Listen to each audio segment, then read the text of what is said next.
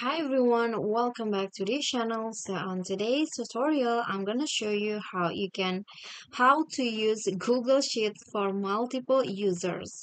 So here I have opened my Google Sheets file, and if you guys want to make a Google Sheets file for multiple users, it's actually so easy. You can just create the file first, and then after that go to share here. So now it's private to only me, and you just need to click on this and then first change the access into anyone with the link, and then after that you can add people or groups to this file.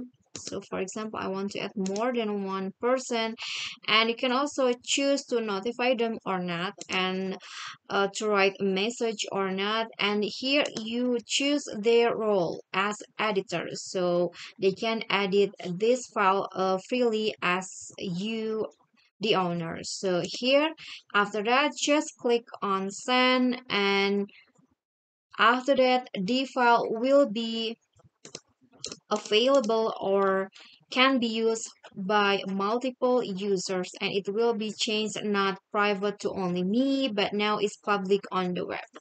Okay guys, so that's all for me. I hope this video will be helpful to you. Thank you guys so much for watching. If you like the video, please do click on the thumbs up icon. Don't forget to leave a comment and subscribe. I'll catch you all in the next tutorial. Bye.